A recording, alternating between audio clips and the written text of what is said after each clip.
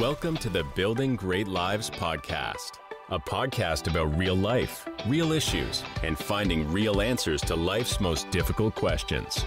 And now your host, Trent Gillum. Greetings, everyone. Trent here. Welcome to episode number 16 of the podcast. I'm glad you've joined the Building Great Lives journey. Before we get started, as always, I would like to say a huge thank you to our monthly ministry partners and, of course, you, the listener. You make this ministry possible. And I'm excited to have you on the Building Great Lives team here at the Building Great Lives podcast. It's our desire to help people from around the world grow, heal, discover, and fulfill their unique purpose. Thank you so much for sharing these episodes. We pray that these messages of hope reach every possible person in every possible nation. And I'm excited for today's episode. We are going to be talking about something that is very important to me, something that I have preached about, taught about for many years. And I believe that it is key to overcoming our struggles. Today's episode, we're going to discuss being completely open and honest with God. It's not as easy as it sounds. There's something very powerful about being completely open and honest with God. Remember, God already knows our thoughts as well as our faults. He already knows the things that we're thinking. He already knows what's in our heart. And we must remember that He came to help those that are in need of a physician. He did not come for those that think they're whole. He come for those that have need of Him. And the Bible even says in the book of Romans that while we were yet sinners, Christ died for us. Now think about that for just a moment. He died to deliver us. That means He came and died and rose again for the worst part of us. He did not come for the best of us. He came for the worst part of us. That is an incredible thought. To think the God of all glory, the God of all heaven, the God that created the heavens and the earth would manifest Himself in the flesh, trade the glories of heaven to spend time upon the earth for not the best of me, not the things that I do right, not the things that I get right, not the struggles that I don't have, not the trials that I don't face, but He literally came for the worst part of me. He came for my struggle. He came for the things that I don't know how to get through. He came for my failures. He came for my sins. He came for all of the times that I said, Lord, I'll never do that again, and certainly had great intentions, but then failed again. He did not come for the best of me. He came for the worst of me. What an incredible thought.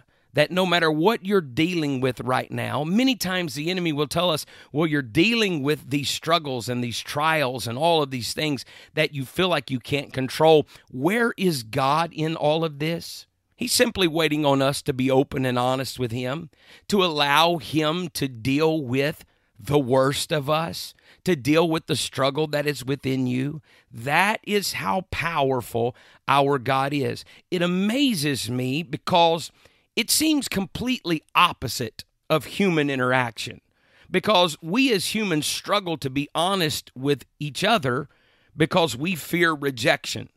I want you to see the best of me. You want your friends, your family, to see the best of you. We certainly don't want them to see the worst of us. And so as we interact with humans, we think that surely if our friends, our family, our neighbors, if they see the worst of us, they will reject us and they'll move on. And because of the fear of rejection that all of us have, we take what we feel in the natural and we often relate it into the spiritual. And we treat God as if He's a person that is around us that will reject us if they find out that we have fears, if they find out that we have struggles. But let me assure you, listener, God is completely opposite of man. You have no reason to fear being rejected by God. Matter of fact, I assure you that man may reject you, but God will never reject you. God already knows your heart. God already knows your thoughts. God already knows your faults. And even though he knew your faults, he says, I love you so much that if you could learn to be open and honest, then there is something that happens in the spirit realm that changes everything in our lives. Because to really be open and honest with someone, we have to trust them. And we talk a lot about faith and having faith in God. Faith is trust in God. We need to look at faith not just as what we have when we say to the sick, be healed, but faith is a trust in God. God has proven himself trustworthy.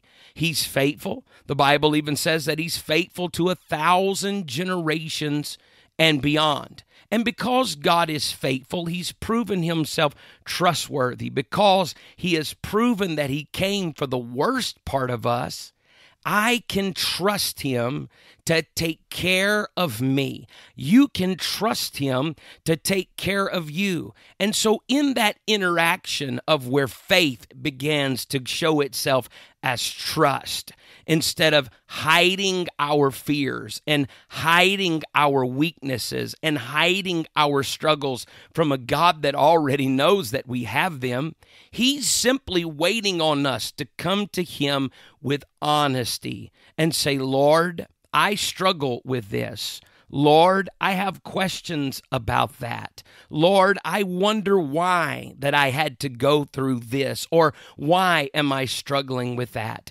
When we come to God with a true relationship of faith that is evolved and displays itself as trust, then we know that he will not reject us by our honesty, but he will in fact help us because of our honesty. God is completely different than man. You don't have to worry about your failures pushing God away. When we are honest with God, he doesn't move away from us when we admit to him that we carry hurt, or that we have failed, or that even we have sinned. It doesn't push him away. He doesn't look at us and say, when you get it all together, I will come back and help you. God doesn't do that. Man may do that. Someone you've had a relationship in this earth may have done that. But it's time that you come to the revelation that God will not do that to you. Matter of fact, his word says that he will never leave us, nor will he forsake us. So we can come to him. The key to healing, the key to deliverance, the key to getting through your struggles and overcoming your failures is the trust and the revelation that when I am honest with him, he rewards my honesty by giving me all of the help that I need. My failures, my honesty does not push him away. It actually draws him closer. Can you imagine that? How incredibly encouraging is that to know that your failures, your weakness, all of your struggles, it's not pushing God away. We think too much in the natural. Because in the natural, when we have struggles with someone, it pushes them away. When we have struggles and we turn to God in the spiritual, it doesn't push God away. It draws God near. My honesty draws God closer to me. Your honesty draws God closer to you. And so you can go to him and say, Lord, I have to be completely open with you. I'm struggling with my thoughts. I'm struggling with my past. I'm struggling with my present. I'm struggling with the things that I've been through. And when you find the courage to be completely open and honest with God, even to the point that sometimes you have to tell God, God, I know you love me, but I don't understand why you allowed this to happen. The honesty It will not get God's rebuke. It will get God's help. It will move God closer. We find this to be biblically sound. This is not just something that I want to be true. It's something proven by the Word of God. The Bible tells us a story in the book of Mark, chapter number 9, verse 17 through 27. There was a man that had a son that was possessed with a mute spirit. There were times that the spirit would tear at him and he would foam at the mouth. And the King James says he would gnash his teeth, and that word there means grind his teeth. He was pining away. This man, this father who has a great need and desire for his son to have this healing and deliverance, finds the courage to bring his son to the disciples, and they could not deliver him. The father had already built up his hope that if I bring him to the disciples, he'll be delivered. Maybe this time it will work. Maybe this will be the moment. No doubt he had tried many other things, but this time surely it will work. I've heard many powerful stories about Jesus and his disciples and all of the miracles, and surely this time it will work. But when the disciples could not deliver the child, can you imagine the pain, the disappointment that the father must have felt? He must have thought, I had my hopes up so much that this time would be the time that I would be delivered. Have you ever felt that way? You ever got your hopes up and said, this time when I pray, it'll be the time, but then felt that overwhelming disappointment when you felt like it did not happen the moment that you thought it would? That's the way this father must have felt. But then when he brings the child to Jesus, the Bible said that the spirit began to tear at him, and he fell on the ground and he wallowed foaming. And Jesus asked his father, how long is it since this spirit came upon this child? And Jesus, the father, replied to Jesus, since he was just a child. And oftentimes it's cast him in the fire, and it's cast him into the waters to destroy him, trying to kill him. If you can do anything, Jesus, please have compassion on us and help us. What a powerful prayer. If you can do anything, Lord, please have compassion on us and help us. And the Bible says that Jesus said unto him, if thou can believe, if you can believe, all things are possible to him that believes. Now, I want you to think about that for a moment. This had to be a very difficult moment where the emotions of the man and the hope of the man mingled with the disappointments of the past, and even where the disciples could not heal. Now there is this tearing, this pulling, this nagging that says, I want to believe. And Jesus says, if you can believe, it's going to be possible. And this man, he cries out and says something incredible. He says, I believe, but help thou mine unbelief. And we know that this must have been excruciating for the father, because the Bible even says that the father cried out and said with tears, Lord, I believe, help thou mine unbelief. What an incredible moment where we get a glimpse of Jesus. Now I want to know, this man has just responded to Jesus out of the desperation of his spirit.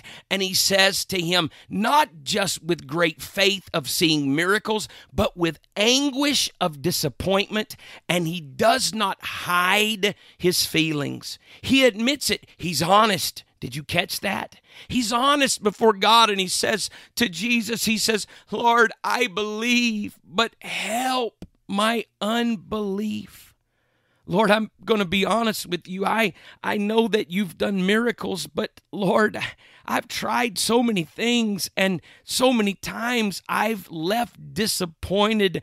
I believe, but Lord, there's something inside of me also that is doubtful.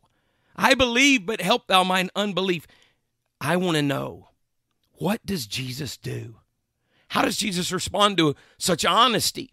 How does Jesus respond to someone that is openly admitting to him, I know it's possible, but I don't know if it's possible for me? How is Jesus going to respond to such honesty, such openness? Because that is going to set the tone on how the Lord deals with people that are open and honest. Will Jesus rebuke him? Will Jesus tell him, no wonder your son has never been healed. You have doubt in your life. Will Jesus rebuke him and say, when all of the doubt is gone, come back to me and I will heal your son? Will Jesus look at him and say, this is the reason your son is still sick. You have doubt in your life. Is that how Jesus will respond? I want to know, because it's going to show me how the Lord will respond to me when I am open and when I am honest.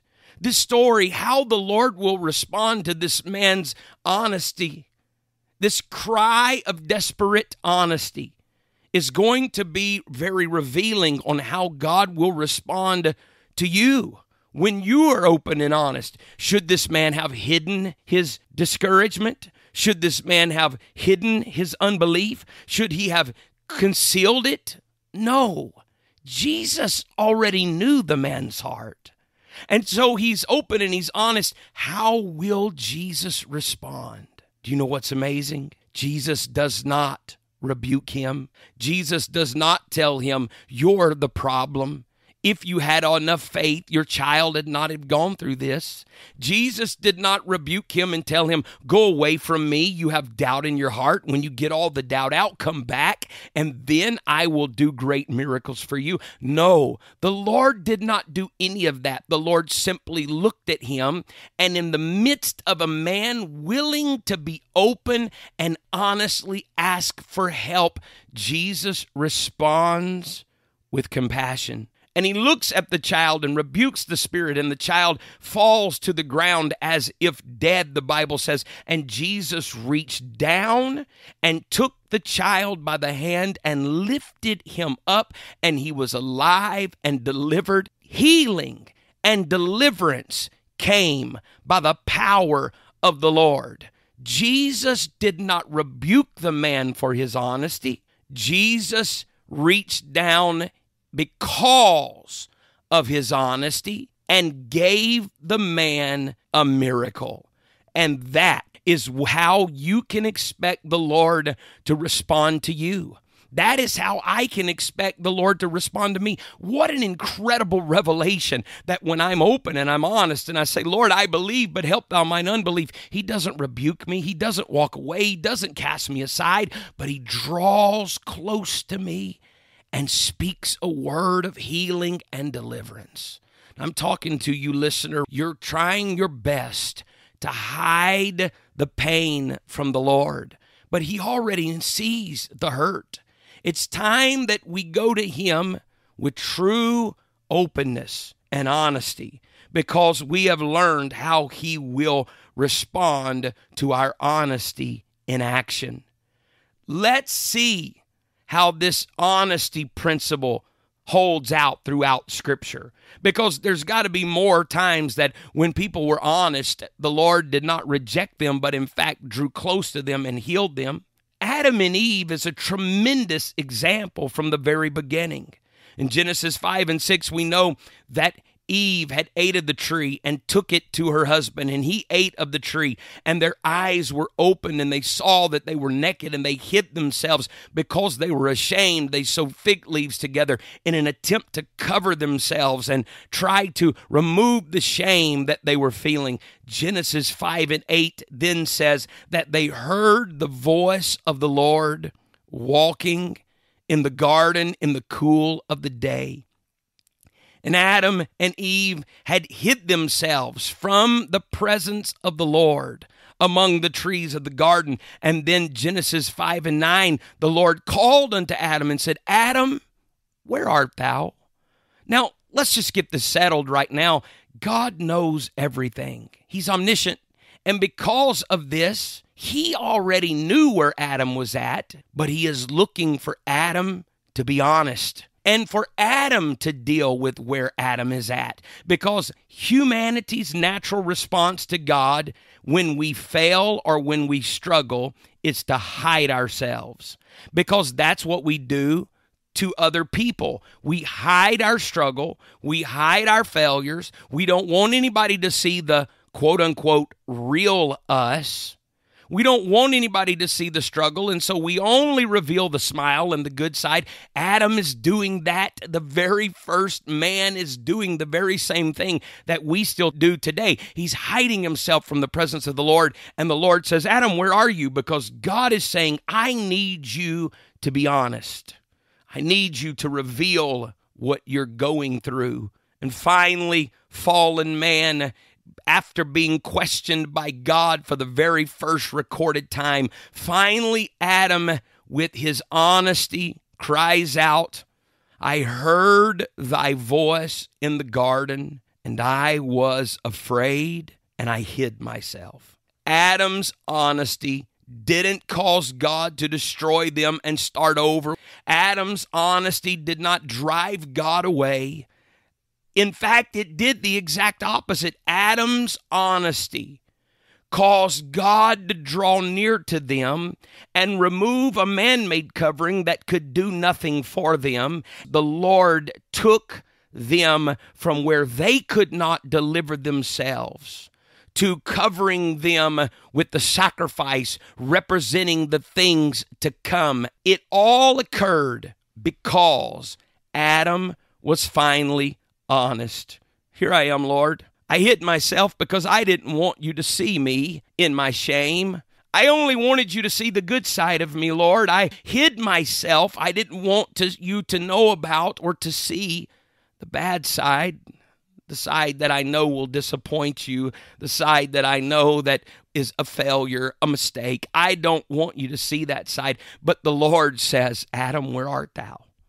And Adam opens himself to God and in his honesty declares, here I am, Lord. I was hiding myself because I was ashamed. The Lord did not reject him because of his honesty. Isn't that amazing? That's incredible. The response of Jesus to the man that cried out, I believe, but help thou mine unbelief. We find that same characteristic of God dealing with Adam as he grants mercy and not destruction when Adam admits, here I am. What about Jacob? A person's name revealed their character.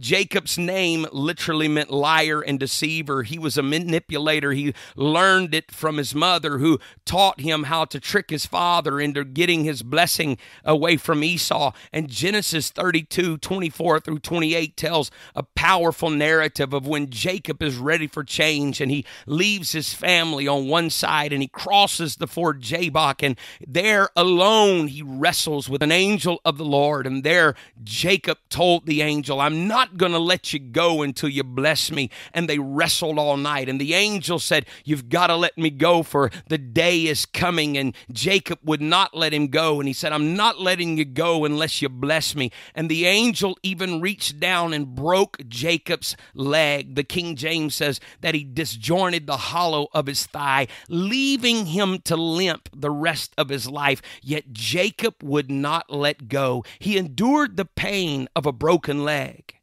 But then there was a pain that must have went deeper, for the angel of the Lord did something that must have hurt him deep to his core. The angel asked, what is your name? Jacob must have thought, why do you want to know my name? My name, he knows in his own mind, my name means liar. My name reveals my character. Why do you want to know my name? Ask me anything but that. And that moment must have stung deep inside of his soul. What is your name? As the angel of the Lord demands an honest reply from Jacob. Jacob, the liar and the manipulator, had to make a choice. Let go and never be changed or blessed, or hold on and be open and honest. And it was in that moment that Jacob began to open up, and in honesty, he admitted, my name is Jacob. I want you to think about that. He was literally admitting, my name is liar and my name is deceiver. He had to be honest with who he really was. I am Jacob, the one that is lied, the one that is deceived, the one that is manipulated. That must have been difficult. When he was honest with the angel of the Lord, that's when real change came to Jacob. The angel of the Lord responded to Jacob's honesty and said, no longer will thou be called Jacob, but your name is going to be Israel. For as a prince thou hast power with God and men. And I love the next part of that verse. It says, and thou hast prevailed. Honesty brought victory. Honesty brought an overcoming power. Jacob's reward for being honest with God was more than just a name change. It was a life change. And the same thing that happened with the man and his son that cried out in honesty. The same thing that happened with Adam and Eve when they cried out in honesty. The same thing that happens with Jacob as he cried out in honesty is what God desires for you when you learn to be honest with God. Honesty with God is key to overcoming your struggles. Honesty with God is key to overcoming your fears. Honesty with God is key to overcoming your despair. Honesty with God is key to overcoming your depressions. Honesty with God is key to overcoming anxieties. Honesty with God is key to overcoming heartache. Honesty with God is key to overcoming addictions. Honesty with God is key to overcoming affliction. Honesty brings results. Listener, you do not have to live in fear of God.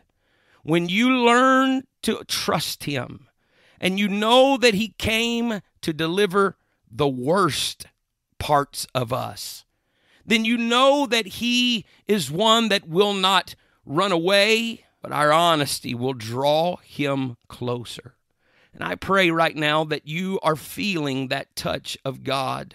That you're feeling, oh God, I've got to experience change. Listener, that only way that you truly experience change is when you learn to be open with the God that already knows your thoughts and your faults, but loves you anyway. And in your honesty, you will experience the deliverance that you need and the change that you desire. As has become our tradition, I want to pray for you, listener. Just as the lady with the issue of blood, when she touched the hem of Jesus' garment, the Bible says she looked at him and told him all the truth. She was open with him, honest with him. I pray right now that you find the strength to be honest with God. He will not reject you. He will draw close to you. He will help you. And I'm praying for you to have the strength right now in Jesus' name, because honesty brings results. Honesty will change everything. The reward for being honest with God is that you experience the change that lasts a lifetime. Because relationship with God is about Him delivering us from the worst parts of us. Thank you for listening. And in the meantime, please subscribe so you don't miss a single episode. And if you have enjoyed this episode, please tell a friend, maybe text them the link or share it on your social. That would be a huge blessing to us. We want to get the word out all around the world. You can find me on social at Trent Gillum, on Instagram at Rev Gillum, or you can reach me at Building Great Lives Podcast at gmail.com. And I look forward to hearing from you. And until next time, let's keep building. You've been listening to the Building Great Lives Podcast, a member of the Real Life Church Network. Join us next time as we dig deeper into life's most challenging questions.